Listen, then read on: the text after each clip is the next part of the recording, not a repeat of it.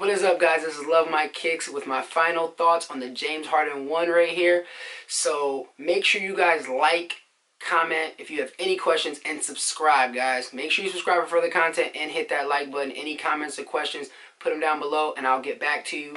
But anyways, let's just get into the James Harden 1. So first I want to get into the upper. The upper is more so a jacquard mesh type material, and it also has some overlays, like that plastic overlay in high wear areas, also in the asymmetrical lacing system, so you make sure that it doesn't rip or tear when you're lacing anything up, and also in the high wear areas when you're toe dragging or heel dragging or moving from side to side, or even so it wasn't come undone from the boost. So that's basically what your upper is. It's heavily padded on the inside. You also have that burrito type wrap, like the Crazy Light Boost from previous shoes, not the recent one, but I think the 2.5 or maybe the 2, I forgot which one that was. So it's kind of like that.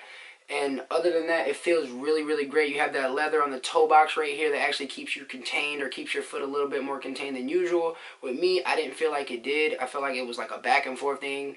So it could have been me, could have been my socks, could have been, I don't know, but that's just how I felt. So now as far as the support system, with that burrito wrap system that you have, as far as that one-to-one upper, trying to get that one-to-one fit, you have that supporting with the asymmetrical lacing system. So once you pull it on the side, it wraps it around your foot, and then your foot is supposed to be locked in. Now as far as the support right there, right here in the upper, when I did do that, I was locked in. I didn't have any issues. Sometimes it would be a little sliding. I don't know if it was the materials on the inside, because they are kind of like a silk type feel. I'm not really sure, but I know I had some slippage there, here and there, not from the heel area, but just from being inside the shoe, you know, moving lateral, things like that. So now as far as cushion, the cushion aspect, I have a love-hate relationship with Boost as well, depending on what day it is. I don't really feel like Boost gives you that bounce back like you see in the commercial with the ball, because it's a little bit different. Thicker boost, some boosters made differently than others. This is your thinnest boost in a basketball shoe today, but you have the Crazy Light Boost. That's actual more firmer boost, but then you got the Hyper Explosive. This is more of a spongy boost, which is really, really nice. I think that's probably like the best shoe they've actually used Boost for basketball in. That's awesome, and the reason I like it is because it actually has less containment with the TPU area, and actually when you actually push down, you get a lot more bounce back than this one and the Crazy Light Boost. Now this one being the thinnest, you do not have as much impact protection as you would want or you would need, in my personal opinion. I'm a guard, and I probably weigh like 155, 150, somewhere around there. So, and I'm real bouncy, and I still don't get enough impact protection off of this shoe. I really feel like they should actually make it a little bit more bouncy, or if they could have uncaged some of this, but when you uncage some of this, it really doesn't help, because the thinnest boost is right here in the forefoot area, so it's not really going to make that much of a difference.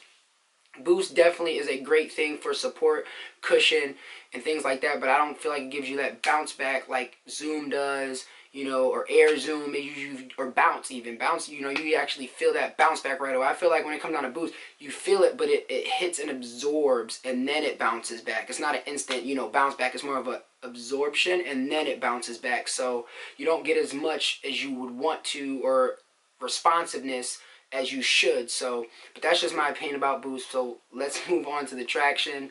Now the traction was mapped out for James Harden's pressure points and where he needs the most traction in his game.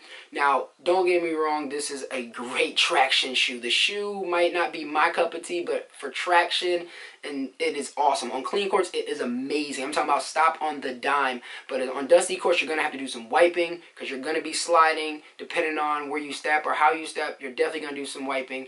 And if you cannot get some of that dust out of those areas for wiping, you're definitely going to have issues. So make sure you wipe really, really good. So overall, I would say like 9.5 out of 10 on the traction. So now let's just move straight to the sizing. The sizing, if you are a wide footer, just stay your normal size. Now if you have a skinny foot, go down half a size. You're going to go down half a size, so you're going to need it. Now wide footers, true to size. Small footers or skinny footers, go down half a size. So, but overall, man, like, it is a go-to shoe for me when I don't have my #1 go-to shoe. This definitely is in my rotation.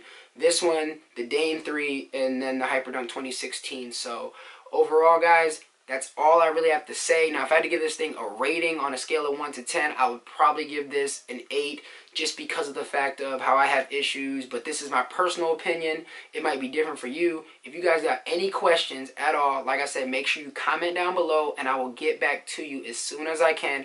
Make sure you hit that thumbs up button and also hit that subscribe button. And this is Love My Kicks, man. I'm out. Peace.